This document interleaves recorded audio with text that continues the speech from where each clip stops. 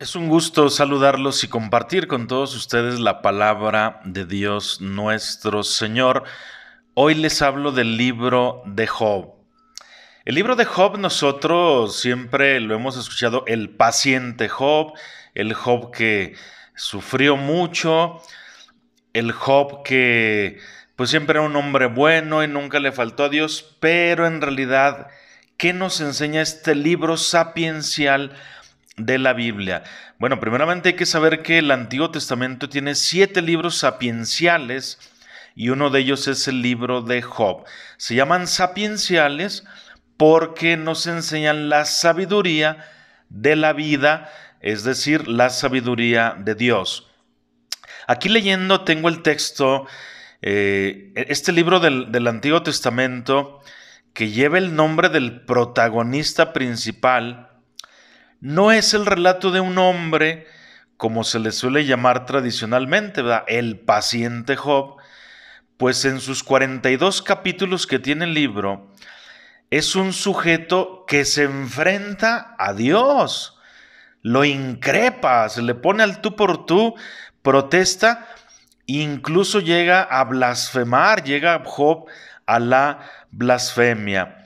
Este hombre, antes rico, aquí lo podemos leer en el capítulo primero, y bien considerado de todos, todo el mundo lo quería, él era un hombre poderoso, tenía 10 hijos, 7 hijos, 3 hijas, se ve postrado en el lecho del dolor de repente, se ve de repente alejado de las personas, su mujer lo acusa y los amigos que van a visitarlo le recriminan su conducta. Se creen grandes teólogos sus amigos y en realidad son unos hombres arrogantes que no han comprendido nada. Le dicen a Job, si sufres es porque has pecado, si crees serás premiado.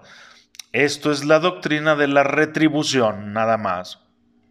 A partir del capítulo tercero, este hombre que iba repitiendo, Dios me lo dio, Dios me lo quitó, bendito sea el nombre de Dios, empieza primero Job a maldecir el día que nació. Después empieza a maldecir y empieza a enfrentarse y llamar a juicio a Dios. Y Dios acepta su desafío. Le dice en el capítulo 40, ¿quieres pelear conmigo? ¿Quieres invalidar mi juicio, Job? ¿Quieres justificarte culpándome a mí?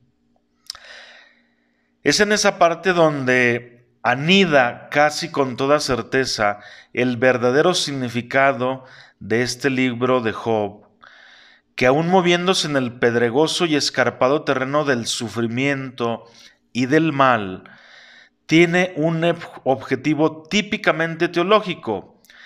¿Cuál es el objetivo del libro de Job? Hablar de Dios y hacer descubrir el verdadero rostro de Dios. Este es el objetivo del libro de Job. Nosotros nos hacemos muchas preguntas. ¿Por qué sufre el justo? ¿Por qué al malo le va bien y al bueno le va mal? Estas parecerían preguntas que definirían este libro de Job, pero en realidad no es así. El libro de Job no nos habla tanto, el objetivo no es hablarnos de Job, de su dolor, de su que perdió todos sus animales, sus hijos, etc. El objetivo del libro es hablarnos de Dios y hacernos descubrir cuál es el verdadero rostro de Dios. Por eso las últimas palabras de Job en este libro son: yo te conocía solo de oídas, ahora te han visto mis ojos. Job comprende que ha estado demasiado atrevido al enfrentarse con Dios. Ya al final, Dios se dirige a los amigos de Job y les recrimina que no han hablado de él con verdad y exactitud. Mucho cuidado con esto nos enseña el libro de Job. Tú no te puedes enfrentar con Dios. Tú no te puedes decirle a Dios, ¿por qué me quitaste esto? ¿Por qué no me das esto? ¿Por qué eres así conmigo, Señor? ¿Por qué tú eres muy bueno con los demás y conmigo no eres tan bueno? Tú no puedes ponerte así, es lo que nos enseña este libro. La justicia de Dios nos sobrepasa. No podemos tener la pretensión de querer saber siempre el proceder de Dios. Esta fue la pretensión del primer hombre, de Adán y de Eva, ser como Dios.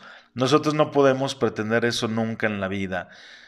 Mejor hay que tener mucha paciencia en la vida, hay que tenerle mucha paciencia a Dios y siempre hay que escuchar su palabra y siempre hay que hacer su santa voluntad. Este es el maravilloso libro de Job. Los invito a que lo lean y van a ver cómo se van a enriquecer de sabiduría y van a tener un mejor trato con Dios nuestro Señor, lo van a comprender más y van a ser más pacientes con Él.